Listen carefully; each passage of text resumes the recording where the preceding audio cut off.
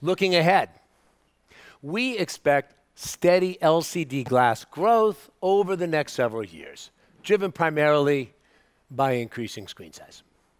For us, what matters is display viewing area, where LCD will remain predominant for the foreseeable future.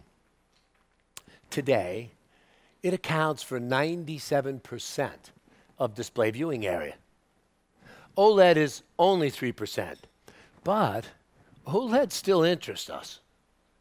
To understand why, you need to look at the display market by screen size. Large screens, so from tablets to televisions, account for 93% of display viewing area. Within this segment, LCD technology accounts for 99%.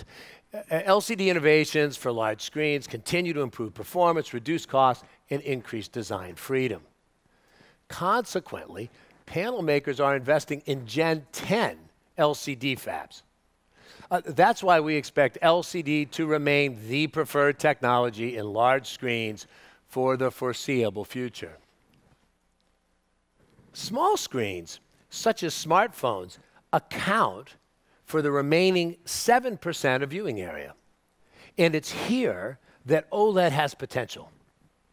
As we predicted many years ago, OLED technology is gaining strength in this space because of power advantages and the potential for conformable and flexible displays.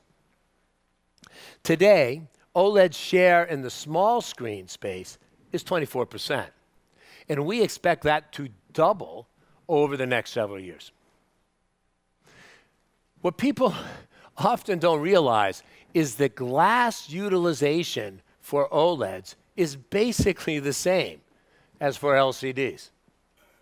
But the increasingly demanding manufacturing processes for flexible OLEDs creates the need for an even higher performance glass.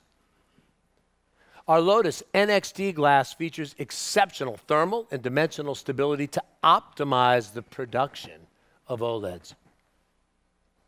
Lotus outperforms competitive options by a wide margin, and customers love it. In fact, Samsung recently selected Lotus for their flexible OLED production, which is now making display panels used in products like the Galaxy S8 and S8 Plus. Although OLEDs are and will remain a very small portion of display viewing area, our leadership with Lotus means that small screen OLED growth is a positive for us.